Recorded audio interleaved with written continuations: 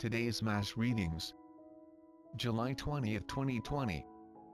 Monday of the 16th week in Ordinary Time.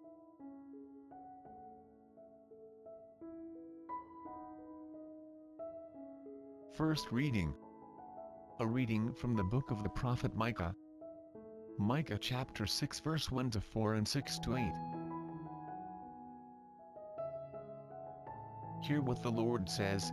Arise, present your plea before the mountains, and let the hills hear your voice. Hear, O mountains, the plea of the Lord. Pay attention, O foundations of the earth. For the Lord has a plea against his people, and he enters into trial with Israel. O my people, what have I done to you? Or how have I wearied you? Answer me. For I brought you up from the land of Egypt. From the place of slavery I released you. And I sent before you Moses, Aaron, and Miriam. With what shall I come before the Lord, and bow before God Most High? Shall I come before him with burnt offerings, with calves a year old? Will the Lord be pleased with thousands of rams, with myriad streams of oil? Shall I give my firstborn for my crime, the fruit of my body for the sin of my soul? You have been told, O man, what is good, and what the Lord requires of you, only to do the right and to love goodness, and to walk humbly with your God. The word of the Lord. Responsorial Psalm. Psalms chapter 50 verse 5 to 6, 8 to 9, 16 BC to 17, 21 and 23.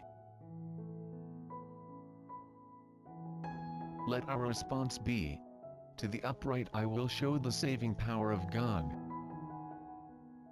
Gather my faithful ones before me, those who have made a covenant with me by sacrifice.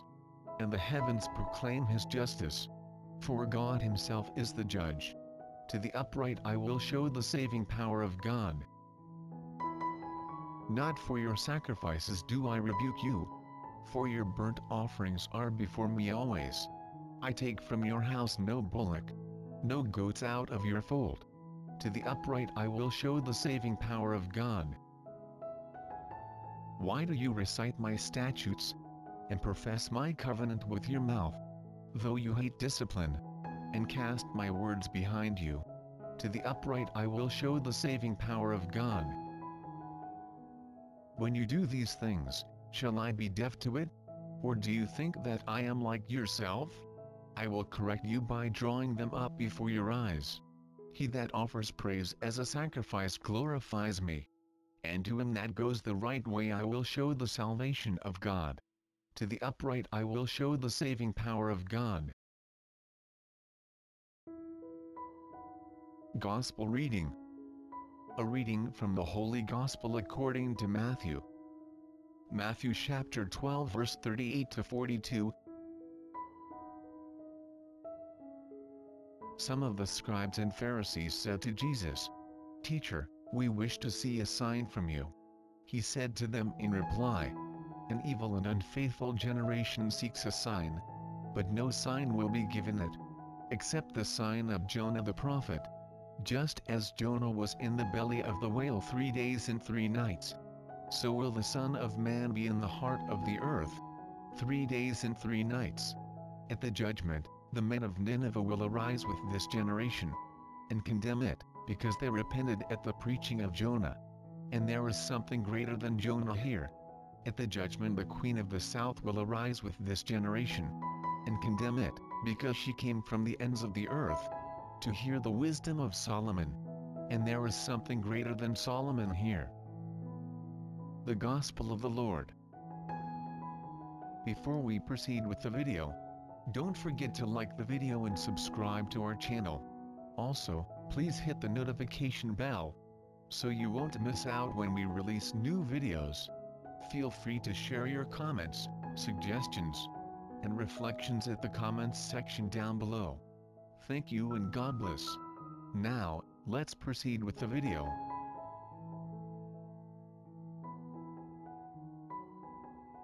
The reflection on today's Gospel.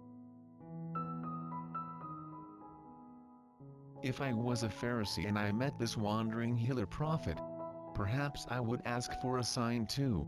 Many Christians look for signs like miracles, voices from heaven, Mary's image on rose petals, bleeding stigmata. Jesus points us away from spectacular signs. It is our faith in the person of Jesus that keeps us going. He points these Jewish men to the faith and perceptiveness of women and Gentiles. The opponents are looking for divine signs from Jesus. Something as outlandish as the splendor of the Queen, or the miracle of Jonah. Jesus slides away from these demands. His divine signs are the compassion, and especially the forgiveness of God. He was criticized because only God could forgive sins, and he claimed to do so. For saying he was equal to God, he would be killed. When we hear of Jonah, we remember he was a reluctant prophet, and he was also the one who resisted the call of the Lord to speak to the Gentiles, to enter into the world of the other, the foreigner, the ones who are not like ourselves. Jesus was like that, the one whose heart and words, love and truth are for all. Signs from God sometimes seem desirable, and even reasonable to expect. Jesus reminds me that, if I want them, I may be looking in the wrong direction.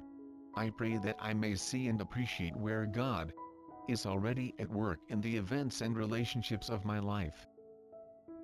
My prayer time can train the eye of my heart to recognize God at work in my life. As I become more familiar with and trusting in God's Spirit, I need less proof and am able to rely on what I have learned. God trusts me. I learn to trust God's Spirit in me.